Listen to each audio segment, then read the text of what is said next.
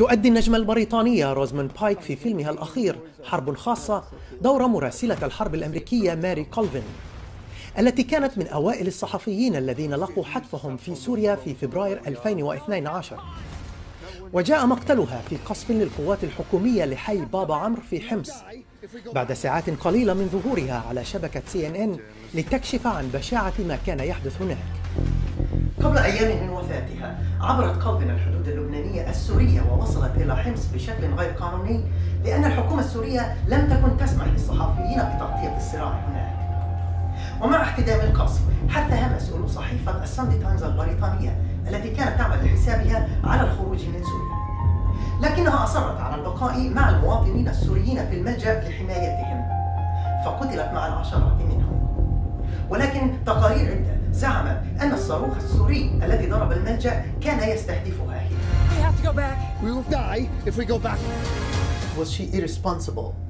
You know, Marie had great successes earlier in her career, you know, in East Timor. Her decision to stay with people who were trapped in a UN compound definitely changed the course of that event, and the UN who were preparing to evacuate and abandon these people to probably certain death from the militia. Once she stayed, the UN reversed their decision and didn't leave that compound. So she felt that her presence, you know, made a difference, and I think she believed that in putting out that broadcast that she did with CNN, you know, she knew that the narrative coming out of Syria at that time was the army is quelling terrorist gangs. And she said, that is not what is going on. There are no terrorist gangs here. I am surrounded by a city of cold, starving civilians. And if she hadn't spoken those words on Anderson Cooper's show, many would have believed the other narrative. منذ أن التحقت كولفين بالساندي تايمز عام 1985 كمراسلة حرب، قامت بتغطية صراعات في الشرق الأوسط وخارجه من الخطوط الأمامية مخاطرة بحياتها، وأجرت مقابلات حصرية مع زعماء عرب. ورغم فقدانها لعينها اليسرى عام 2001 خلال تغطيتها لتمرد مسلحي التاميل في سريلانكا، إلا أنها استمرت في تغطية أخطر صراعات العالم كأفغانستان وليبيا والعراق وسوريا. After losing her eye, she went back to the battlefield. Well, I think, yeah. What do you think was driving her? She felt alive, you know, what was it? They say that, you know, death is all around. Was she escaping something from her personal life? 100%. I mean, I think in some ways it's a story of an addict, it's a story of addiction. It's a story of a need to be out there, you know, there's a pull back to the very place that scares you. And she wasn't also immune to the fact that it gave her a certain swagger. She knew that Marie Colvin, the phenomenon, would only be enhanced by the loss of the eye. I think the eye patch gave her a kind of roguish quality. It certainly, you know, it was like a shorthand for danger. إنجازات ماري حققت لها أهم جوائز الصحافة العالمية، ولكنها أيضاً حرمتها من الاستقرار ومن بناء عائلة لها. Maybe I would have liked a more normal life. Maybe I just don't know how. Was she happy, do you think? Because she came across as a tormented person. She was a woman of extremes. She had, you know, she was a hugely entertaining friend. But underneath that, yes, the job has cost. When she was treated for PTSD, and I think she thought she wasn't really a candidate for that. When she went into hospital, the doctor who treated her said, you know, Marie, I've treated veterans, you know, soldiers who have not seen as much combat as you've seen. 12-year-old Palestinian girl killed by a stray bullet that pierced her heart. I watched her parents hold her as she bled out. She was wearing pearl earrings. She probably thought she looked pretty that day. I see it. So you don't have to.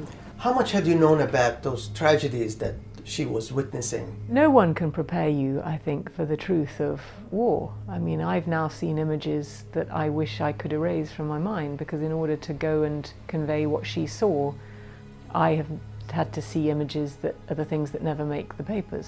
And they're horrific. War is so much more violent than anything that I've ever seen on film or even imagined, probably. كانت ماري قد صرحت أنها شاهدت في سوريا أبشع مشاهد الحرب، لهذا ركز مخرج الفيلم ماثيو هاينمان على أحداث الصراع في سوريا، مستخدما اللاجئين السوريين من الأردن للقيام بأدوارهم ليقترب قدر المستطاع لما شاهدته كولفين من ويلات في حمص. Marie showed a baby dying from gunshot wounds, and we had our own baby and our own father, and the man who played the father was a Syrian man from Homs whose best friend's 2-year-old had been shot off his shoulders by a sniper, and this man, when he came in and saw this child on the bed, the grief that erupted from this man was almost impossible to bear, to be in the presence of. I found it was incredibly painful and profound. Your human instinct is to walk away and give someone space, and yet your obligation is to capture the truth on film. So I think the interesting thing about this film is that most of the reactions, most of the moments, they would never be repeated. We had one chance to get most of it, because, you know, real stuff, real feeling doesn't, you know, it wells up in a torrent, and if you miss it, you miss it. حرب خاصة هو فيلم روزموند الثالث الذي يتناول صراعات في الشرق الأوسط هذا العام. الأول كان بيروت، الذي لعبت فيه دور عميلة CIA سافرت إلى بيروت لتحرير زميلها من قبضة مجموعة فلسطينية. وفيلم عنتيبي الذي تجسد فيه دور ألمانية ثورية تشترك مع مجموعة فلسطينية في اختطاف طائرة متجهة إلى تل أبيب وتوجيهها إلى عنتيبي عام 1976. After making all these movies, do you feel that you have a better or a deeper understanding of Middle Eastern conflicts? Constantly, I'm constantly learning, and I also spent time in preparation for this movie traveling in Lebanon, because I went to work with MAG, the Mine Advisory Group, to go into areas of Lebanon that people don't normally get to go, because I felt it might give me an insight into, you know, being close to danger. We went into minefields and I watched the deminers at their work and saw the contaminated land as the direct result of war. Spent a long time in cars discussing all the very delicate, complicated politics of that region. So I don't think you can fully ever feel an expert unless it's in your bones, I think. I had a teacher too. I mean, it's nice to go back to school. I had a very, I had a Middle Eastern advisor, actually. He came to my house. I mean, that was off my own bat. When you're dealing with a subject so controversial like Entebbe, do you end up having debates? Of course, and especially with a film like Entebbe, where the cast was very international. You know, we had Palestinians, we had Israelis, we had French, we had Germans, we had directed by a Brazilian, written by a Scot. As an actor, you're fulfilling the director's vision, and his vision was to just explore what happens when people who are in positions of power come under tremendous pressure. Well, Beirut, on the other hand, was told from a Hollywoodic perspective, with all the stereotypes about the Middle East. Yes, Beirut is a fiction.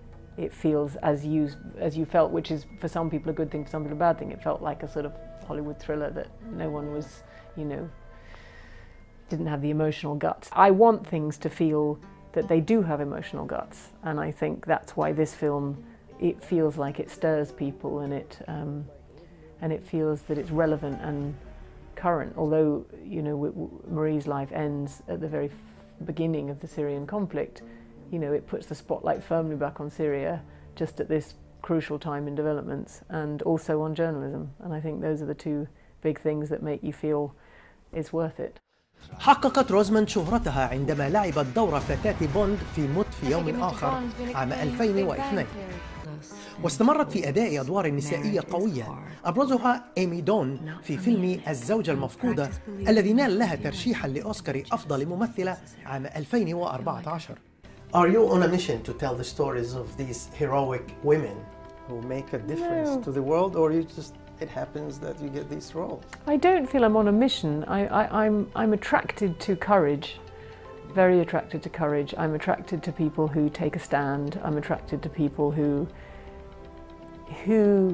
pay a personal price for what they believe in. كغيرها من آلاف الصحفيين الذين لقوا حتفهم خلال عملهم، ثمن تضحية كولفين كان حياتها. الفيلم يبدو كهدية لها، وذلك لأنه يطرح ما أرادت أن تحققه من خلال تسليط الضوء على ويلات الحروب وضحاياها من منظورها. السؤال: هل الجماهير مستعدة لمواجهة هذه المشاهد المروعة؟ حسام عاصي، BBC.